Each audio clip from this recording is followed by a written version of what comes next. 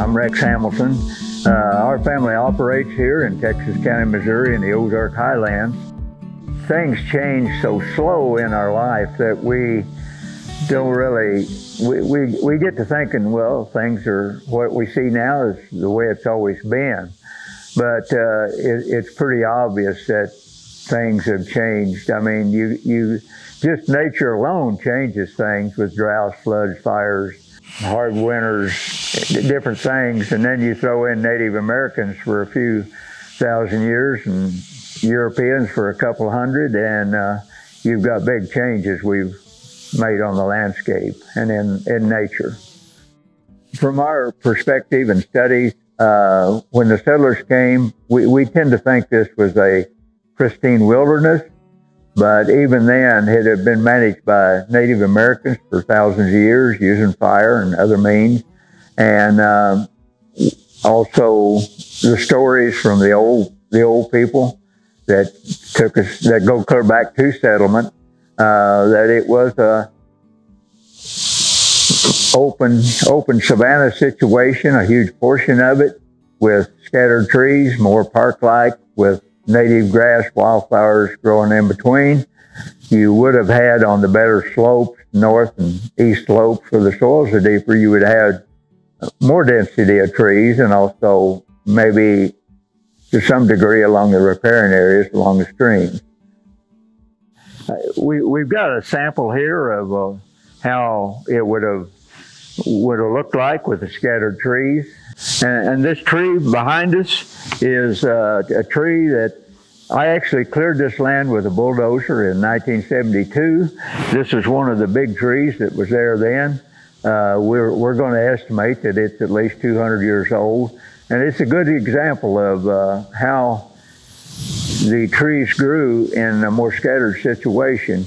You'll notice the trees have big crowns, wide, maybe as much as 50 feet wide, the drip line on these trees. And those are trees that grew without having to compete with another tree real close for sunlight, because the whole system runs off solar. And so they grew without that, and at the time we cleared this in 1972, they were the big trees that were, but it had, through overgrazing and everything through the years, and mismanagement, it had filled in with woodies till you could hardly walk through the vegetation without stooping and changing course. To draw a picture of the best we know what was here before settlement, of course we have my family history going back and the other settlers when they came. We also have written accounts at that time of one traveler being Henry Rowe Schoolcraft that came through this area in 1818, 1819, and he was by far not the first traveler through the Ozarks, but he was one that kept detailed accounts of a diary daily. And so he came through just a few miles north of here, and he points out big areas of grassland that they traveled through once they got up out of the riparian areas. As an example of the savanna we had here originally, when the area was ready for settlement, the government land office, GLO, came through and established every square mile they would establish a corner. We're standing on one now in the middle of the county road, and it's not visible, it's buried, but protected from vehicles.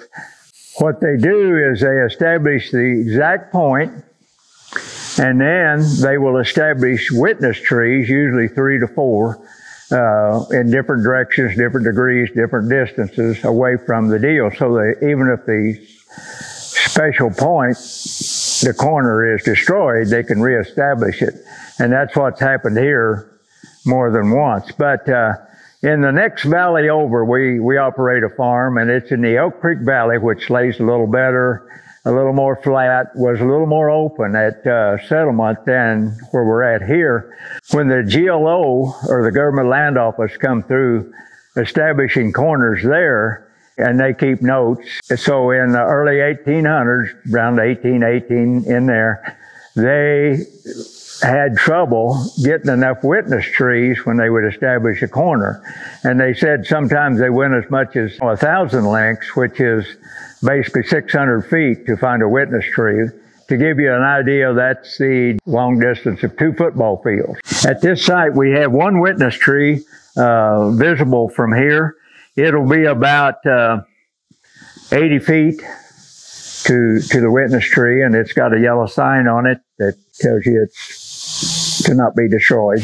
In this case, we have this witness tree available.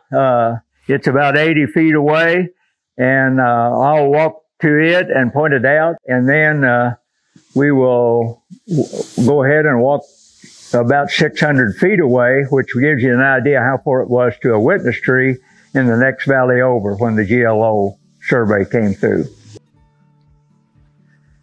This is the witness tree here.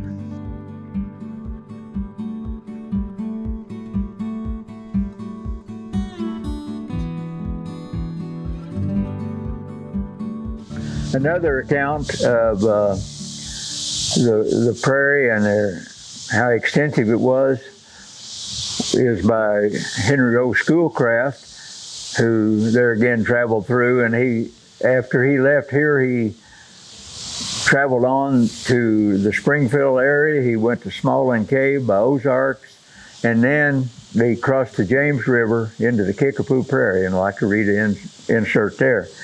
The prairies, which commence at the distance of a mile west of the river, or the James River, are the most extensive, rich, and beautiful of any which I have ever seen west of the Mississippi River. They are covered by a coarse wild grass, which obtains so great a height that it completely hides a man on horseback riding through it. We harvest seed on a bunch of these remnant prairies in western Missouri yet, such as he described around Kickapoo Prairie. And they are very, very sustainable in that you have maybe 300 to 400 different species of plants growing on them. So you have all depth and types of root systems, going deep, going shallow. So we actually have experience on one prairie that has been hayed 95 out of the last 110 years and never been fertilized, and it still is still capable of producing a hay crop each year. As farmers well know, when you're removing hay with our modern systems, you end up having to apply huge amounts of fertilizer to keep our modern systems going, which the prairies did not require that, even though we hurt them with mismanagement. But they are sustainable, so there's no doubt they've been here through the eons. Just a footnote on these prairies, they are known for increasing the soil carbon, the organic matter in the soils. And as you look at Illinois, Indiana, Ohio, northern Missouri, where we had the tallgrass prairie, those soils are formed by tallgrass prairie. Another footnote on Schoolcraft, when he traveled through this area, he did mention there was nights they had trouble finding firewood, or they had to travel extra distance to find firewood for the night.